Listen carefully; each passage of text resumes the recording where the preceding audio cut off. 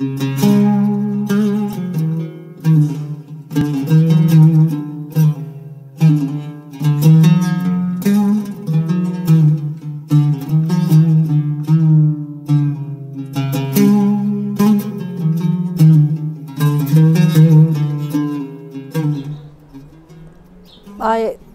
think me and the group absolutely have fallen in love with Palestine and its people.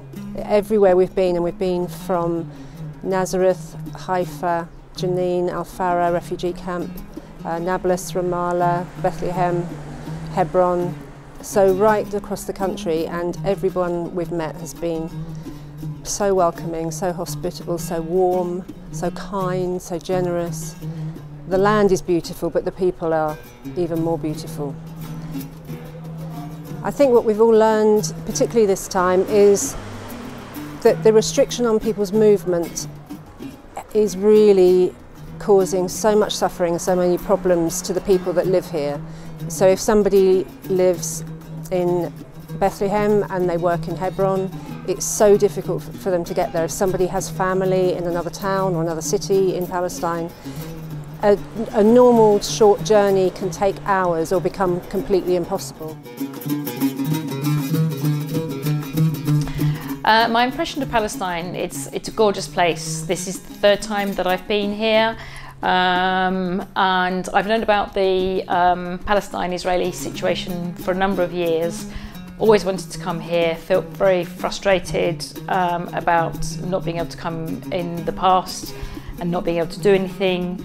And then I finally got the chance to come out with medical aid for Palestinians, and I'm aware of the great work that they do. It's a gorgeous place, gorgeous country, but, and it's a very big but, and there's huge problems here because it's illegally occupied.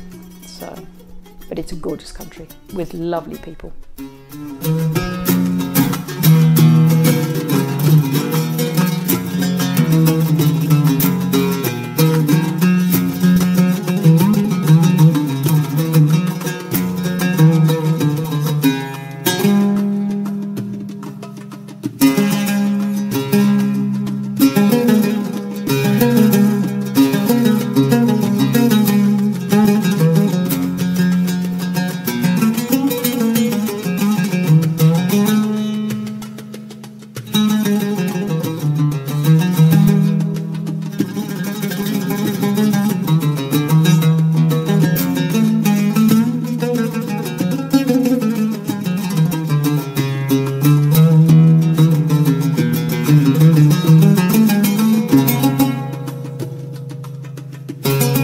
Everybody I've met, I mean, let me just say, they've been wonderful people and so inviting, but every one of them has said, you must go back to your country and you must tell everybody about our situation. You know, we've been with people who have never been able to travel to Jerusalem, for instance. I've been to Jerusalem more times than they have, and they've been born and lived in this country their whole lives. We've got very close to people who their movements are restricted, and anything we would call human rights is completely